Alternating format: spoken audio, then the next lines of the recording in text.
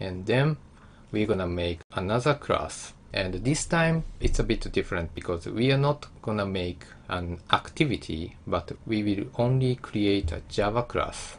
So we're not gonna create this layout. So from here, right click and new, and here, so you can choose this one, Java class. I'm gonna name this story class. In this story class, we're gonna type all the story, narrative kind of things. And first we're gonna create a constructor. So public story. And we want to get this game screen class because we want to access this image text button from this story class. So let's receive this game screen class from here, game screen GS, and also declare the class here, game screen GS, this.gs equal gs. And also let's go to this game screen again and instantiate this story equal new story, and let's pass this game screen class here to the constructor of this story class. Okay, so now we can access everything in this game screen class. Okay, then let's make another method, public void, and I'm gonna name this as a starting point. So this is basically the starting location, so where the game starts. First we're gonna type some text for this starting location, then we're gonna set these button names. So we're gonna access this game text view first, so it's in the game screen class. So first type gs dot game text, what was it? Oh yeah, this one, text dot set text. So we're gonna type like an opening narrative dialogue. So this is just a sample text, so please don't expect like high quality writing or anything. I'm sure you can create a lot better story. Anyway, so I'm gonna type like this: you are on the road, there is a wooden sign nearby, and line break, and what will you do? And then let's change the text on these buttons. Okay, so first gs dot button 1 dot set text. So the first choice, go north. Set text. The second choice, go east. And the third choice is go west. And bottom 4, set text. It's gonna be read the sign. So you have 4 choices. Okay, so this is the starting location. So let's call this method from this game screen. So we're gonna use this story dot starting point. Okay, so let's check this and let's start. You are on the road, there is a wooden sign nearby. Go north, go east, go west, read the sign. Okay, I think I want to add one more line break here.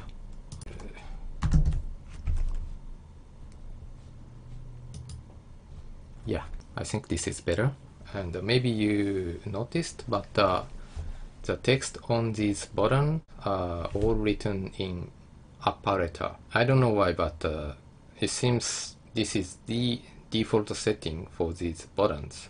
So if you want to display the text with a lower letter, then you can change it. So first let's click this game screen, and here you can type like this, like bottom 1 dot set transformation method and null. Wait, why not formation method? No, yeah, let's add this to button 2, 3, 4 as well. 2, 3, 4.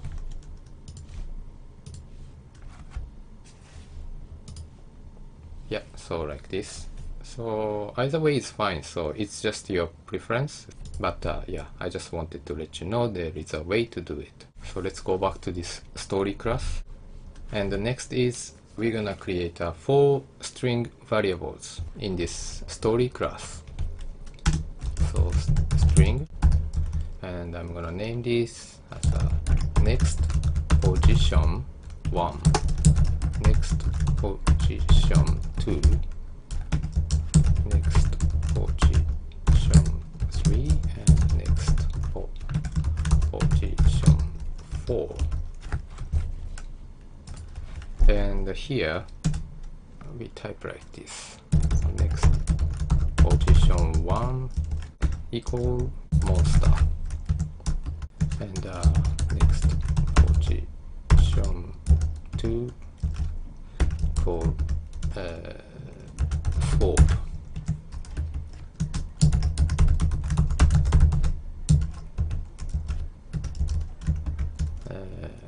Pipe, and next position 4 sign. So what this means, so this basically indicates what's going to happen next if you click one of these buttons. So in this case, if you click go north, then you will encounter a monster, and if you go east, then you will find sword, and go west, you will find a gigantic pipe and the sign. And first let's take care of this read the sign. So I'm gonna make another method called sign, and here, so we can just basically copy this and paste, and yeah, we can change these things.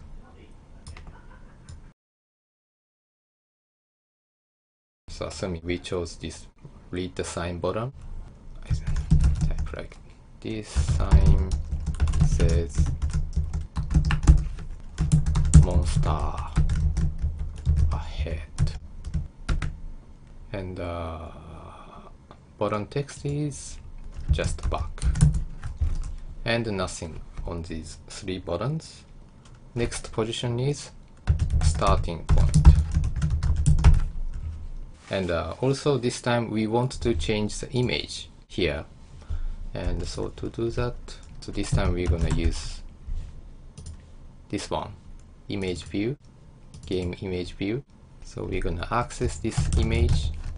To change the image, you type like this, set image resource, and r dot, this time not id but drawable, and dot, this time I'm gonna choose sign. So this r means a resource, and this drawable means this one, and this sign means yeah, this one, sign picture. So by typing like this, you can set an image, but still, even if you click this read the sign, nothing happens because we haven't set on click on these 4 buttons. So that's what we're gonna do next. So since these 4 buttons are game screen, so let's select this game screen Java class, and from here, so just like we did for the start button, we're gonna set method like this. First button 1, and again view import, and let's make these first 2, 3, 4, button 2, and button 3, button 4, and go to this layout screen and set on click. Choose this button 1 and button 2 for button 2, button 3 for button 3, and button 4 for button 4. Okay, so now we can type kind of an action result for these buttons, but before do that, let's go back to this story class, and we're gonna make one more method here to, you know, kind of correspond to these buttons. Public void, not pubic, public void, and I'm gonna name this method as a select position, and get parameter string as a position, and here make switch with this position, and okay, first case is start. Let's copy this starting point, and call this starting point method. Oops, I forgot to add break. And the next one is sign, and let's call this sign method, sign and break. Okay, it's okay for now. And then let's go back to this game screen. So we're gonna call that select position method. Type story dot select position, and pass story dot next position 1. The next position is yeah, this one, and this one. And let's copy this, paste, and so for button 2 we're gonna pass next position 2 and 3 and 4. So for example, if you are at this starting point, this method automatically sets this for string. And okay, if you click this button 4, which means this one, button 4, then it's gonna call this select position method and pass this next position 4. So means this one, sign. So this sign comes from here and here, then here, and so it's gonna call this sign method. So you can, you know, kind of move to this sign method. So yeah, let's check this. Okay, start, and let's choose this read the sign. Okay, so now this sign method gets called, and so image changed, text changes, and this button text too. And if you click this back, then you can, oops, so you can go back to this starting point, but so yeah, we need to change the image again.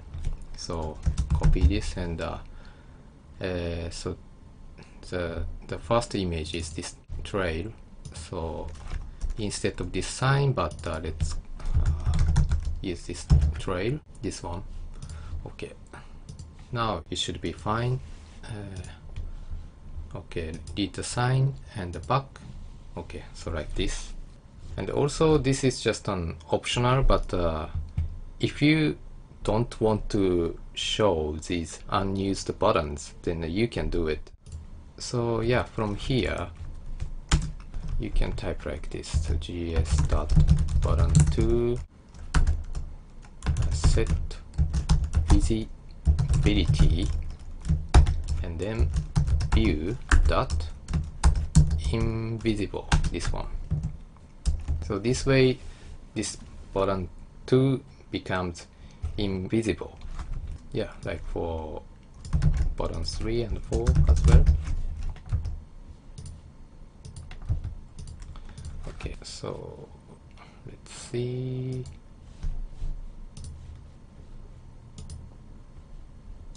Yeah, like this. I think this looks better. And also, if you go back, then you need to show all the buttons again. So this time you can type gs.button2.set visibility and view. This time not invisible but visible. So this way the button shows up again. Okay, 3 and 4. Yeah, so like this. But I think this is okay, but this way you need to type this kind of thing in every method whenever you need to make the button show up. So I think I'm gonna make a specific method here. Name this as a show all buttons method. And so inside of this method, I'm gonna move this here and also add button 1 as well. So whenever you want to show all the buttons, you just need to call this method. So I think this is a bit easier. Either way is fine though. So let's check this. Start and read and back. Okay, looks fine now. So we took care of this read the sign button. So yeah, and I think I'm gonna take care of this go west next.